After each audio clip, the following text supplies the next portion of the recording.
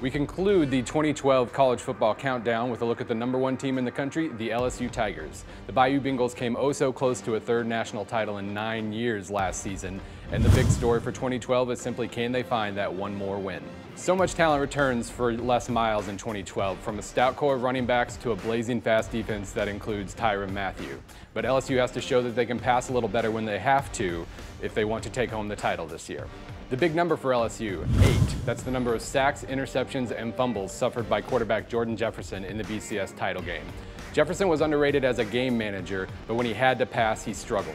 New quarterback Zach Mettenberger might have the opposite problem. He should pass better, but he needs to show that he can manage the game and manage the run game if he wants to succeed as LSU's quarterback. The big game for LSU comes when they visit College Station, Texas on October 20th. For the big Alabama game 2 weeks later to matter, LSU first has to survive A&M. A&M wants nothing more than to show that they can be LSU's next big rival in the SEC West, and they could be underrated enough to give LSU serious problems. Still, LSU has to figure out a way to survive. This has been your LSU preview. Stay tuned to SB Nation for more.